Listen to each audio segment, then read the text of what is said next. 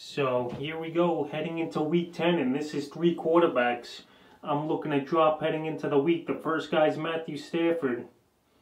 He had COVID all week, and then he left the game with a possible concussion versus the Minnesota Vikings in week 9, and now in week 10, Stafford's got a pretty tough matchup versus the Washington football team that has the 22nd least fantasy points they give up, and Stafford, who knows if he's going to play. He's been inconsistent most of the year. He just doesn't put together 4 or 5 good games in a row.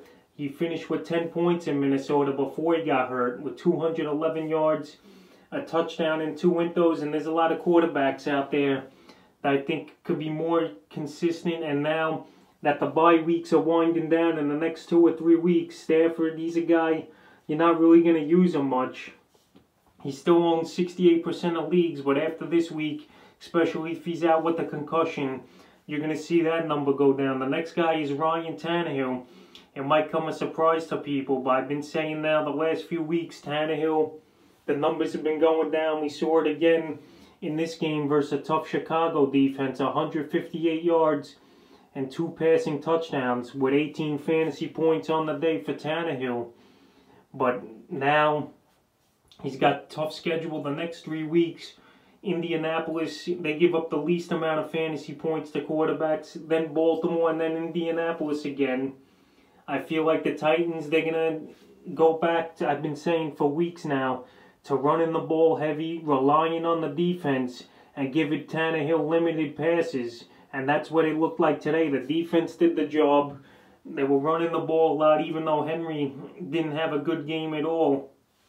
And that's what happened in that game. And now with tough games, with grinded out opponents who play good defense and stuff, it's going to be difficult to see Tannehill have great games, and he'll have mediocre games at best, in my opinion, like he's had the last 3 weeks, from anywhere 18 to 22 fantasy points. So he's the second quarterback I'm going to drop, is Ryan Tannehill. And the third final guy I'm looking to drop is Philip Rivers in the Indianapolis Colts. We didn't see him have a good game versus Baltimore, but that was predictable. Last week he had a 28 fantasy point day, and the week before that 30. So Rivers was getting into his own. He got picked up in only 2% of leagues. But he's a guy I just can't trust at all as Rivers. His weapons are limited.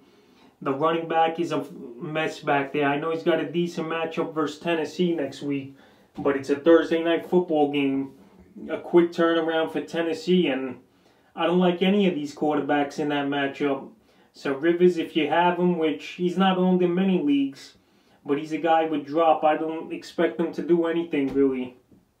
His ceiling is probably 20, 25 at most, even though he cracked that 2 weeks in a row. But those were plus matchups, and now this week versus Tennessee, I don't think he'll have that good of a matchup. Plus the weather might be cold and brick out there.